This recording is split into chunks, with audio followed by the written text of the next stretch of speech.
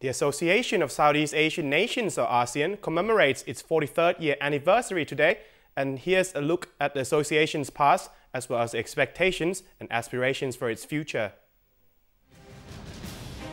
The place, Saranrom Palace, the seat of Thai Foreign Ministry in Bangkok, the date August 8, 1967. Foreign Minister Adam Malik of Indonesia, Tan Abdul Razak of Malaysia, Masiso Ramos of the Philippines, S. Rajaratnam of Singapore, and Thanat Korman of Thailand inked the Bangkok Declaration, a document aimed at binding the nations of Southeast Asia together through their common interests and promoting peace and stability in the region. Most importantly, it gave birth to the Association of Southeast Asian Nations, or ASEAN.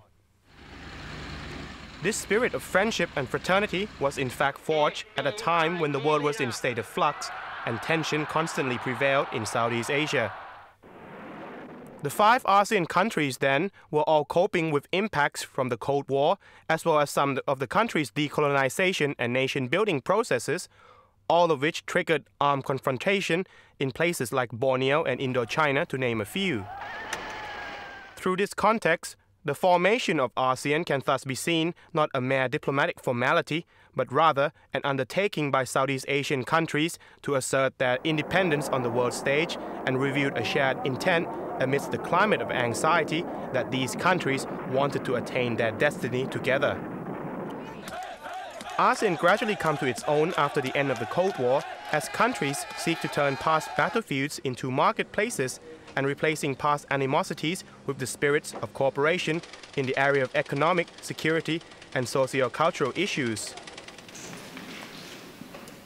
By April of 1999, all 10 Southeast Asian nations become part of the association, and throughout the new millennium, ASEAN members, old and new, work very hard to move closer to a European Union-style community, most noticeably with the ratification of the ASEAN Charter by 2008, which helped form a legal infrastructure to further strengthen all areas of regional cooperation. In recent years, ASEAN countries also reach out to their partners around the world and see the enhancing of inter-regional connectivity as one of the key strategies in forging a single ASEAN community, targeted for the year 2015. The most important is to achieve the what we call the ASEAN connectivity, which is very close to our heart because Thailand, we have initiated that when we were chairman of ASEAN. And people, not only within ASEAN, but outside of ASEAN, realize that this is a very important strategy where you have to move in order to achieve our ASEAN community as we plan for the 2015.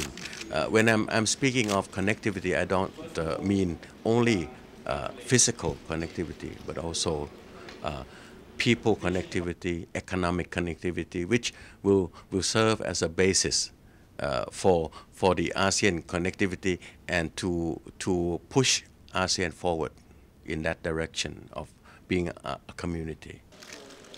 Dr. Itti Ditbanjong, the Director General of the Department of ASEAN Affairs at the Thai Foreign Ministry, reviews that as ASEAN steps into its 44th year of existence, the forging of linkages between ASEAN and its international partners will gain further boost with the more active involvement of the United States and Russia. These new linkages will be beneficial in terms of expanding ASEAN economic and political interests abroad, but at the same time, ASEAN also risks at becoming less relevant through the increased involvement of global superpowers, and Dr. Itti points out that this is something that all ASEAN countries should be mindful about. We have to have the strength from within. This is the wording that we use right now, that the strength have to come from within. And the strength I'm talking about is the community building process.